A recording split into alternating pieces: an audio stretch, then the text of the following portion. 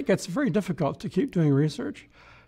Here, I knew Armand Borel at age 84. He was writing papers and books. Karen Uhlenbeck, still well into her 80s. She's attending seminars and talking to young people. These people are inspirational. Jean Bourgain was made of steel. After Hurricane Sandy hit, there was no power here for in the whole state for 5 or 6 days.